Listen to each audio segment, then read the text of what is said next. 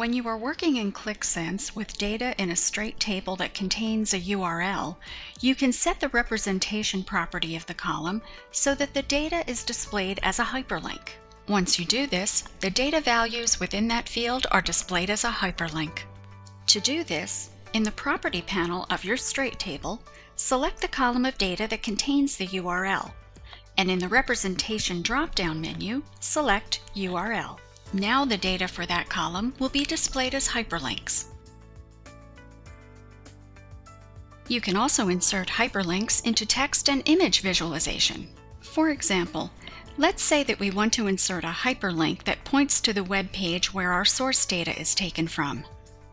Highlight the text that you want to use as a hyperlink, then copy and paste the web address into the URL field.